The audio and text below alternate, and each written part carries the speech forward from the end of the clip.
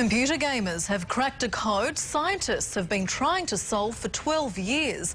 The puzzle involving an HIV protein molecule could one day lead to a long sought-after treatment for AIDS. Who says computer games are a waste of time? No, not that far.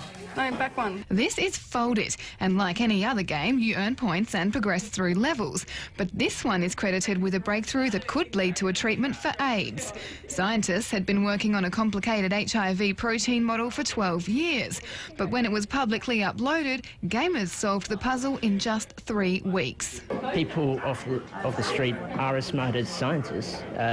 Scientists are highly educated in a particular field. That doesn't make them smarter. And having some of the people that are going to be playing computer games anyway to be doing something that's actually going to be useful for science, I think that's brilliant. Scientists not surprised the code was cracked so quickly. Because you're using a combination, I guess, of human intuition together with the human brain, which is a marvellous bit of software. The competition between the different people probably helps as well. Yes!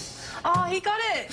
How did you do it? It's not rocket science. It's fun, yes, and I think that's the real key.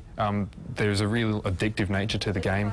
Once you do solve a few structures, you do feel like you want to try and solve the more difficult ones. You don't need to know too much about science to play the game, but what you do need is a lot of patience, and it helps to read the instructions. They're very simple. Rather than talking biochemical terms, it really breaks it down to using rubber bands as elastic or using bars to hold things apart. At the end of the day, if you solve the puzzle, you know you could get your name on a paper. Jessica Braithwaite, 10 News.